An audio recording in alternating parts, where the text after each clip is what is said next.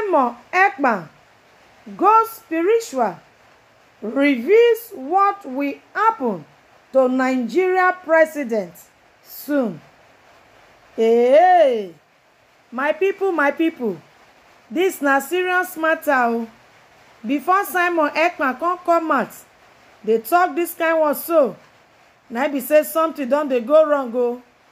And you know say the way this administration be, many people they not dey happy. And you see say some people that they even dey curse the leaders, especially the president, say na be the problem of this economic hardship.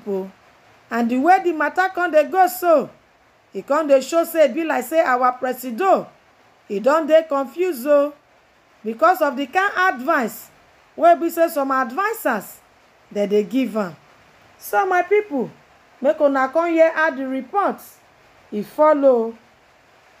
Simon Ekpa, wey be a polarizing figure and ardent advocate for the Biafra independence movement, has once again captured public attention with his inflammatory remarks directed at Nigeria's president, wey be the person of Bola Ahmed Tinubu.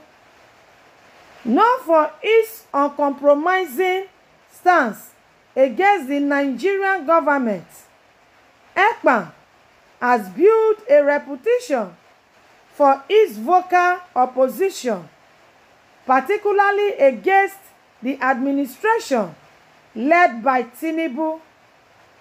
In a recent series of provocative social media posts, Ekpa alludes to the declining health of the president, drawing controversial comparisons to the late Abba Kyari, wey be the former chief of staff to President Muhammadu Buhari, who come pass away that 2020.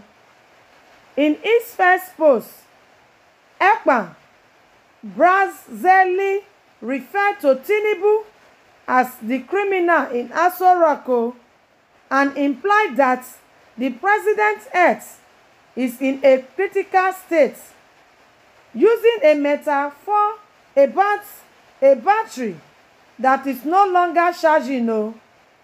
Ekpa suggested that Tinubu's ability to continue leading the country is in serious jeopardy. He said this choice of words reflects Ekpa's signature style of using vivid, symbolic language to cast doubt on the Nigerian leadership, further questioning Tinubu's capability to govern. The insinuation of an imminent health crisis adds to the ongoing narrative Ekpa has promoted about Tinubu being unfit for office, a position that aligns with his broader critique of the Nigerian government. Ekpa's rhetoric escalated in a second post, where he claimed to have envisioned a casket similar to that of Abba Kyari, alluding once again to Tinubu's precarious health. Though he clarified that what he saw was not literally a casket, the metaphor was clear. Ekpa was issuing a stark warning about Tinubu's fate, drawing parallels between the president's situation and Kyari's death. This comparison is not only symbolic, but also it serves to fuel the sensationalist nature of Ekpa's political commentary, aiming to draw attention to his case while undermine the credibility of Nigeria's political leadership. Simon Ekpa has long been a controversial figure in Nigerian politics. As a prominent leader of the Biafra movement, he has consistently called for the southeastern region of Nigeria to secede and form an independent state. His harsh criticism of the Nigerian government, combined with his incendiary language, has made him a divisive character, drawing both fierce support and vehement criticism. While many condemn his method as inflammatory and dangerous, Ekpa's followers view him as a fearless advocate for the Biafran cause, unafraid to challenge the powers that be.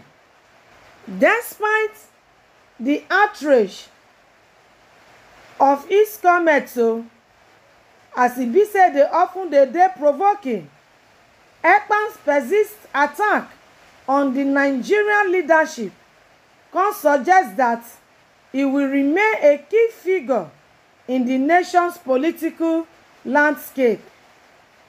His unrelenting advocacy for Biafran independence, coupled with his sharp critique of President Tinubu, ensures that his influence will continue to shape the ongoing discourse wey be say dey surround governance and separatist movements in Nigeria.